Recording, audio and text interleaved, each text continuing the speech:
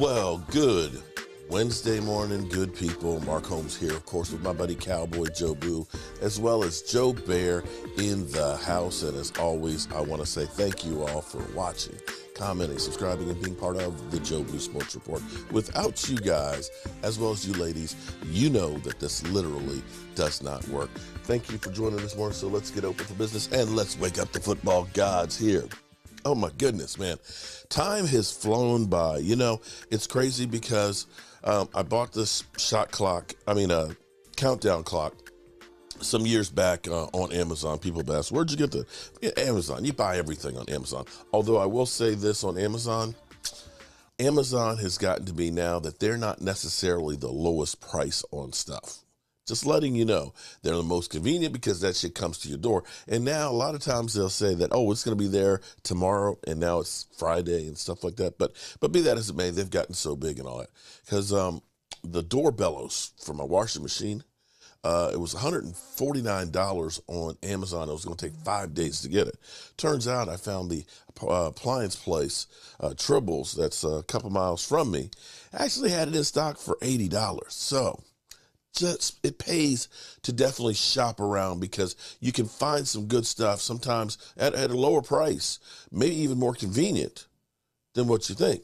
And, you know, Stephen Jones might take note to that sometimes too, because, you know, sometimes you can find some good value for people. And anyway, I digress. The Cowboys, of course, yesterday, big day for the Cowboys. We ended up having a scare with Tyler Smith. I was doing our fantasy football League One draft, and, you know, Miss Jackie sent me a text that said Tyler Smith hurt, not practicing. And I'm looking during the live stream while we're drafting players and stuff, and you see him, you know, in shorts and jersey and stuff, standing in the back of the end zone. And I don't see any knee brace, I don't see ice, I don't see trainers with it. And I'm like, what's going on here? But by the time we got through the full stream, it was just kind of, he tweaked his ankle a little bit. Not a high ankle sprain, not anything serious or anything, just a little minor hiccup. It might be from, his ankle might just be tired from bulldozing so many guys where he played 30 plays on Saturday night looking really, really good. And it's just a matter of time, I'm assuming, before he'll be named the starter. So we had that last night, and of course the Cowboys cut the roster down to the 80-man size right now. There'll be final cuts will be next week. They got rid of kicker Laram, Laram H. They got rid of Jabril Robinson, wide receiver. They got rid of Quadri Mosley.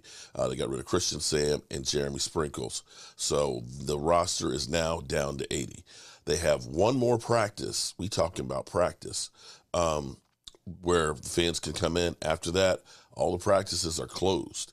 No more Dallas Cowboys roadshow, which is fine. That means we're getting to the meat of actually getting ready for the season. So that's where we are as far as those moves. The Cowboys will be on the practice field, of course, today, playing Seattle on Saturday. They will not be playing any starters. Basically, if you're playing on Friday night, you are a guy who is fighting for a job and playing position. They will not be playing any starters, so that's where you can really understand who truly is a starter. So my question here, and I'm going to actually work on this a little bit more here, is kind of a crazy question here, is the Cowboys offensive line better this year, and it's still early to tell, or going to be better this year than it was potentially last year without Lyle Collins and without Connor Williams? That is the question. Now, if you ask me, I will say a resounding yes. I have been, you know, I realized this last night listening to Rashid,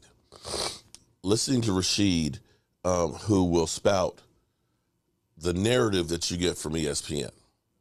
He is still talking about, well, Dak Prescott's Mr. Garbage Time. You know, he gets all these points and stuff in garbage time. Not understanding that garbage time technically means You're out of it. The team is clearing the bench and bringing other people. They're playing prevent. And on the flip side of this, if you're saying that the Cowboys were in garbage time and that's why Dak made up a lot of his yards, then you have to say that same thing then for Diggs, who gave up a lot of yards because, you're playing prevent defenses. So you can't have it both ways. But I'll go through and say, well, are you saying that Drew Brees didn't have garbage yards, having 4 years in a row that were 7-9, that they were behind in a lot of games because their defense, couldn't stop anybody? When they had, bad teams in their division, Tampa Bay and Atlanta, Tampa Bay before they became Tampa Bay with Tom Brady. Carolina, you could look at, say, Aaron Rodgers, who has Detroit every year, so those are always garbage yards. And the Bears and Minnesota. You could look at Tom Brady, most of his career, where everybody in his division was under 500. The AFC East was basically the NFC least before the NFC least became the NFC least. Buffalo, Miami, and Jets every year were always some of the worst teams in football. So that narrative is always there. So be that as it may. But what the talking heads have done is they've pounded in our head that the Cowboys offensive line is coming back, is taking steps back because they lost 2 starters in Connor Williams and La'el Collins. But I will counter that to the point of saying Connor Williams, who was benched for Connor McGovern, and was the NFL leading penalty getter, that I'm not sure that was a great offensive lineman. Now, he was not considered the weakest link. Biadasz was considered the weakest link last year, but hopefully he's gotten better. I will say that even though he has not been named a starter right now, provided there is no problem with his ankle, that Tyler Smith is already an improvement on the offensive line than Connor Williams. Seeing some of the plays that we've had already with Tyler Smith, seeing him able to wheel his ass around, seeing him literally being able to blow people out of the point of attack, that you already realize that he is an upgrade big time over what we had with Connor Williams. Connor Williams, too many times, was being manhandled. I doubt we'll see Tyler Smith get manhandled. I just don't have a feeling that there's too many guys that are going to be able to lift him up and put him in Dak Prescott's lap. And as far as La'el Collins, love La'el Collins. Met him early in his career and stuff. One of the nicest people that you will meet, does things in the community. It literally lights up when there are kids and stuff around. Great guy.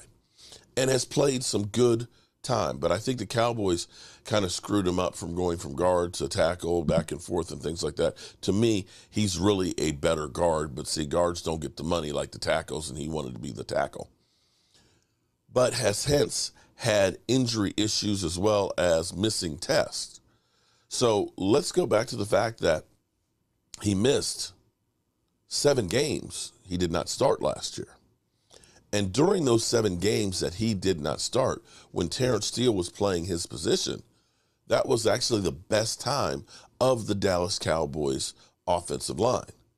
It was once he got put back into the lineup and Terrence Steele went to the other side. We then had problems in 2 tackle positions than just one with Tyron Smith. So I honestly believe that Terrence Steele can hold down the right. I believe that Zach Martin is still as great as he is. Zach Martin, who has, this is an amazing statistic, Zach Martin, who has more Pro Bowl appearances than holding penalties in his career. You don't have to worry about him. Biadasz is fine if you have 2 good guards on each side of him. But the problem on offensive line is you can't have 2 bad players on the same side by side. It does not work. You will get killed. You can have a lesser center if you have 2 good guards. And we have 2 good guards in Zach Martin and Tyler Smith. Of course, Tyron Smith when healthy, is one of the best ones in football. So collectively, if you look at that offensive line right there, potentially is better than last year's offensive line.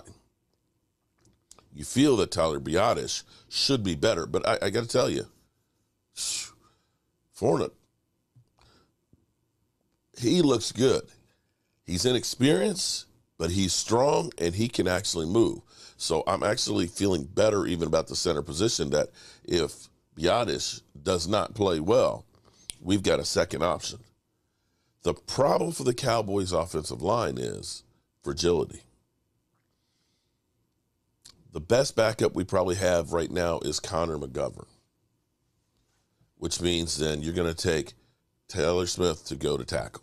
That might work. That's probably better than going to Ty Nsekhe.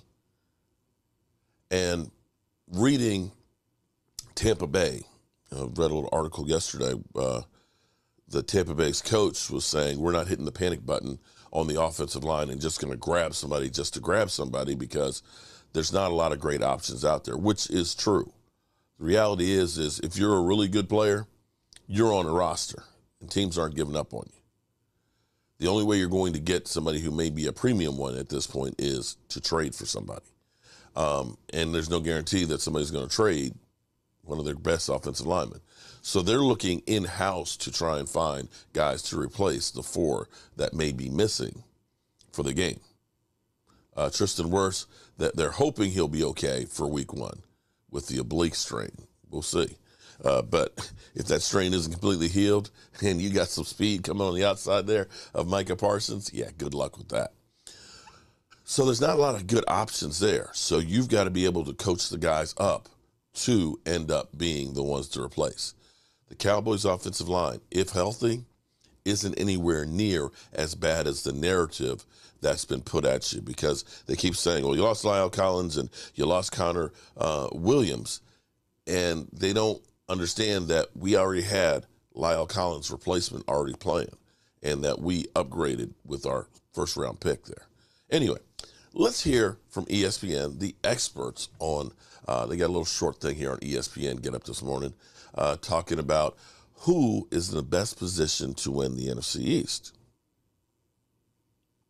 What kind of Zeke Elliott are they going to get out of there? Which team you think is best positioned then to win the NFC East, Eric?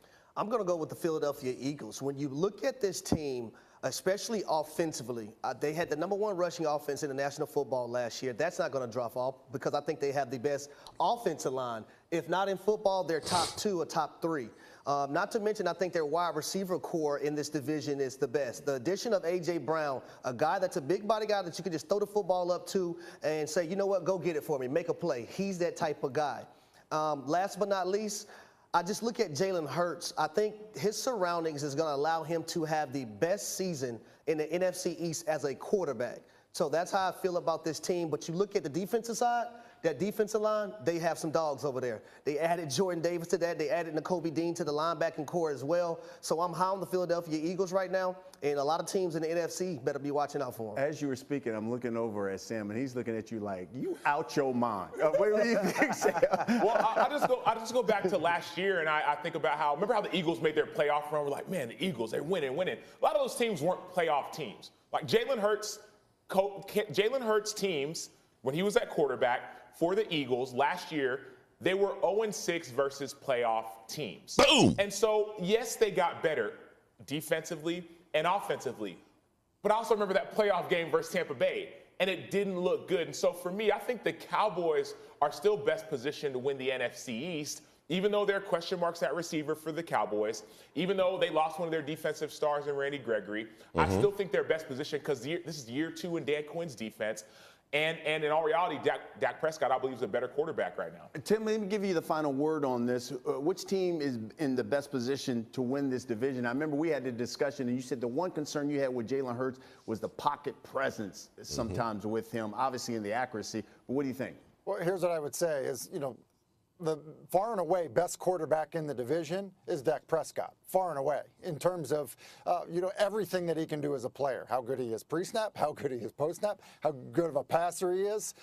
And truth be told, in the NFL, you still need to be able to do that. And so, look, I'm going to give the advantage overwhelmingly to Dallas in that area. And I think Dallas, let's not forget how much they improved a season ago on the defensive side of the ball. And there's no reason to believe that they're still not getting better. I get it, they lost Randy Gregory, but I do think that, year one of Dan Quinn with some young players was a pretty good start. And I think they're going to build off of that. So I think Dallas is the best team in the division, and I think that they should be the favorite to win it. Thank you for watching ESPN. All right. So they're still picking now the Dallas Cowboys as now beginning to pick the Dallas Cowboys. Some people are still on the Eagles bandwagon. It's interesting that, we're actually, somebody brought up the fact that Hurts against playoff teams didn't do so well in those games. We'll see, but there's going to be a lot of pressure on Hurts. And I'm wondering, are they making up Jalen Hurts, pumping up a lot more than deserved? We'll probably look at that a little bit later because, why, of course, it'll piss off Eagle fans. Although, Eagle fans, I don't know where you've been. I've missed you. You slowed your roll now that we're getting closer to the season. We only sit 15 days, 9 hours, 43 minutes, and 50 seconds away from the season. You know how we roll. Our coach here, and as always, I want to thank you all for watching, commenting, subscribing.